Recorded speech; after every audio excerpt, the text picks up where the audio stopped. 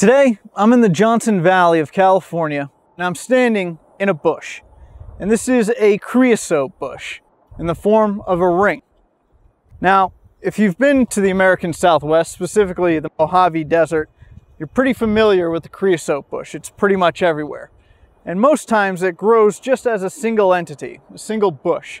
But sometimes it grows as a ring. And there's a reason for this. And that reason is because the creosote bush is extremely adept at one thing in particular, and that is pulling water out of the ground, moisture and water. So much so that they grow dispersed because there's nothing really that can grow in between them, because the creosote is going to pull that moisture and water away. So other plants struggle to survive in vicinity of a creosote. That includes its own seedlings, which can be a problem if you're trying to promulgate any sort of species or plant. So what the creosote has done is, in some cases, instead of promulgating seeds, it becomes clonal. And what that means is shoots come out from the root system and slowly grow outward. And as those shoots grow outward, they pull that moisture away and the internal shoots die off. Now, as that happens, it slowly grows as a ring, as you can see here. Now, the ring that I started in is probably somewhere around 1,500 years old. That's how long this process takes. The one I passed on the way, probably several thousands of years old. But this ring is the oldest known clonal creosote bush. And it's been dated using two different methods by scientists, not my estimation. But this, the king clone, is estimated to be 11,700 years old, which means that it began growing right as the Mojave Desert was being formed, from the center point where it first germinated. And as time went on, it grew outward and outward. And as it did that, humans were just experiencing the Ice Age ending. Mammoths were still walking the earth. It was thousands of years before the British Islands even became islands from the rising water levels as the glaciers melted. Before then, this whole stretch, it was still connected to mainland Europe. We weren't even domesticating animals or agriculture until about here.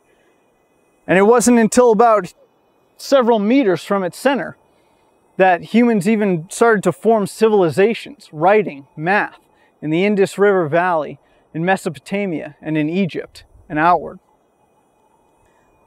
This plant, this single organism, had been alive for thousands of years before we even started to build towns and cities, before the pyramids were built.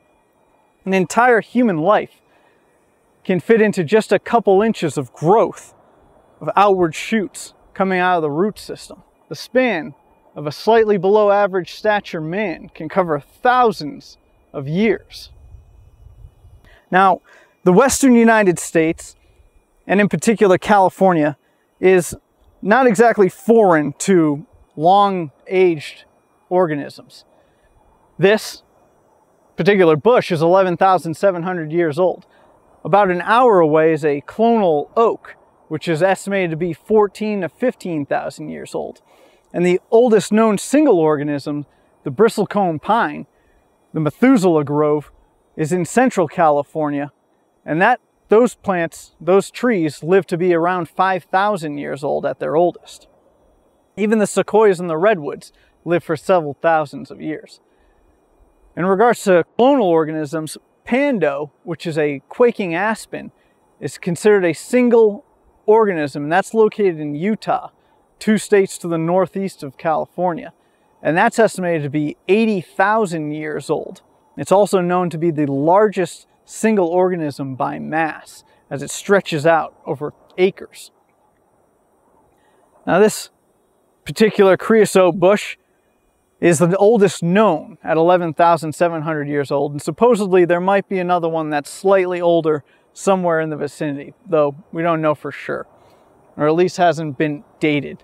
And then, who knows, maybe it'll be the queen clone at that point. But until then, it'll stay here in the middle of Johnson Valley and continue to grow further outward. If you enjoyed this video, feel free to subscribe for more content. And as always, until next time, get lost.